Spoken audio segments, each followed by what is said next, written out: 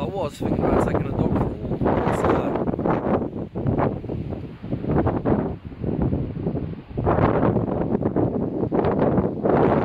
Yeah, definitely time for a whiskey.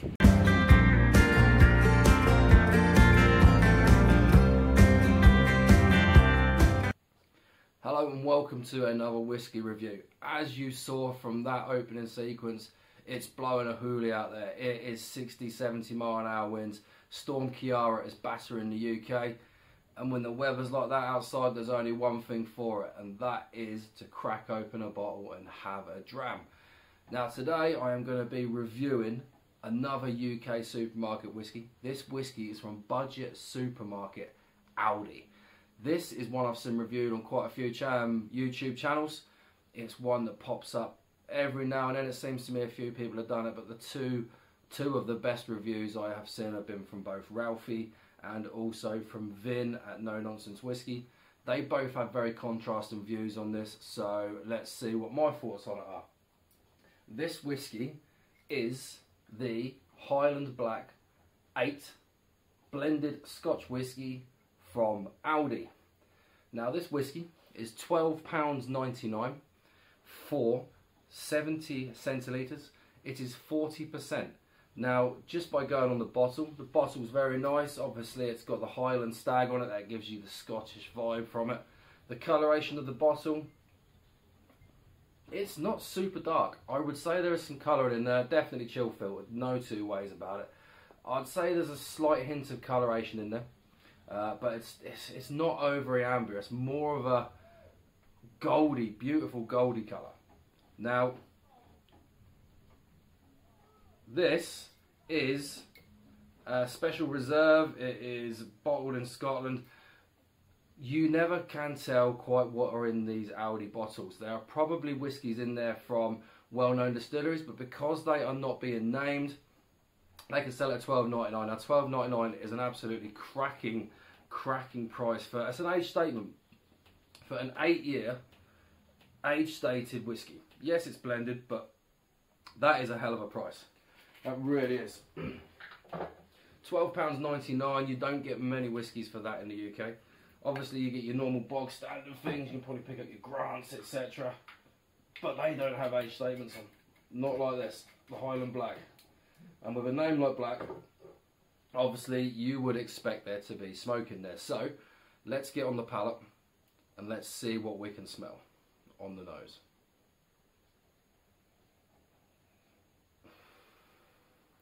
Lemons.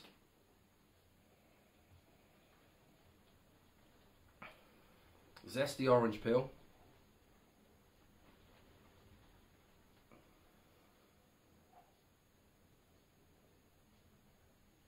Slightly woody smell,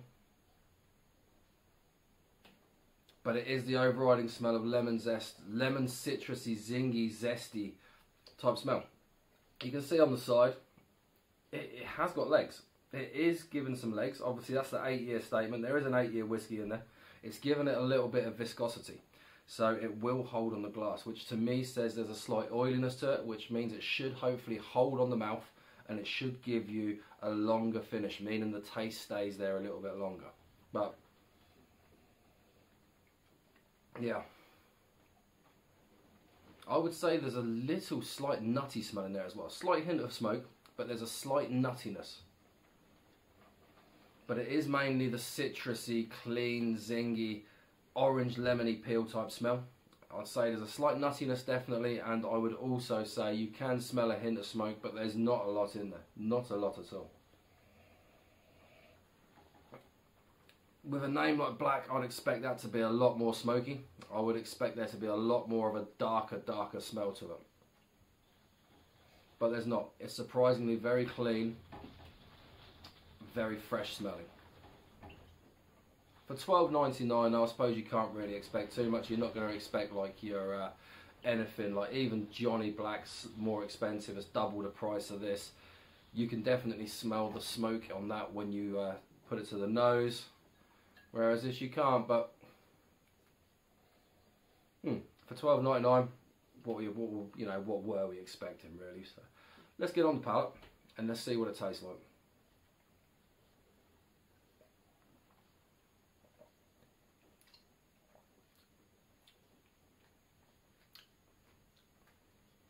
Slight burn.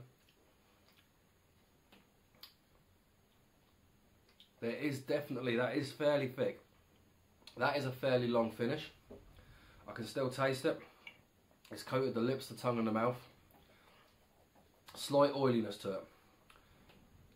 Now it finishes off with a slightly chemically taste. That is overriding everything in a minute.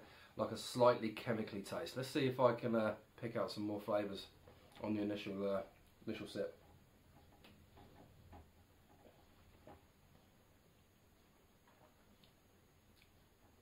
I'm getting the fruits.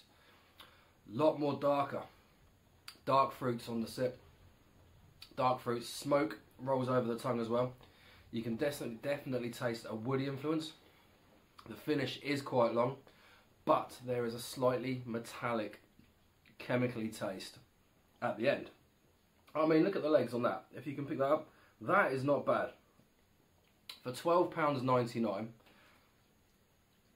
that is really good. Really, really good for £12.99. I was not expecting that. I really wouldn't. Yes, if you would have put it up against something like Johnny Black, Johnny Double Black, other whiskies of the lower price category with the name Black in them, it would still hold its own. Probably against Johnny Black, it would still be nipping on its heels. It's not quite as smooth and as rounded as the Johnny Black, but it's good.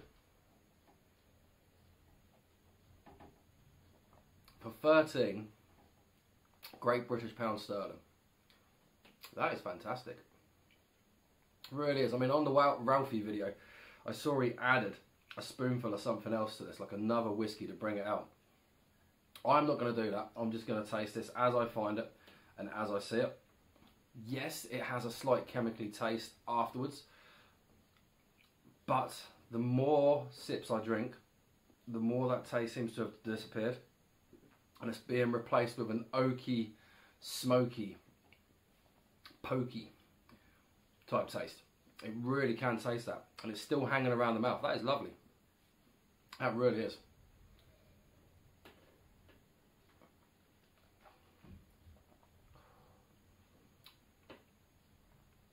Still a slight, like I say, there is, right, rolls over the tongue, you get the slight fruitiness, you get dark fruits. You then find that there is the peat. You can definitely taste there is a peated whiskey in there somewhere, because that tingles across the taste buds. The viscosity of it and the oiliness of it does hold it on the inside of the cheeks, on the tongue, on the lips. You can definitely taste that it is a slightly older whiskey. Like I say, there's an 8-year-old in there that gives it that influence. You can taste the wood, but underlying it all, you do still get that metallic taste, which has, for £13, you're not going to expect a superbly well-rounded risky whiskey. It is a risky whiskey when you're buying it for £12.99, but that is not too bad at all. So, right, let's give it marks out of 10. For £12.99, marks out of 10 for that. Lower end of the budget scale, slightly peated. I'm going to give that a 7.1. That's above average. And for the price that you're paying for that, that is good. That really is. If you haven't tried it yet and you think it's Aldi, it's not going to be good, and you turn your noses up to it, just give it a go.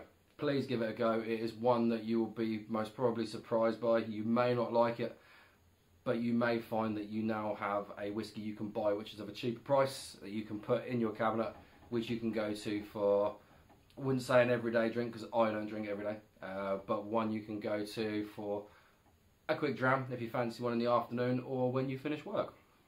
Not bad at all. So, £12.99, 7.1 out of 10 on the matte scale, so to speak. Not a bad whiskey. I'm going to leave that there. I'll be back soon with another review.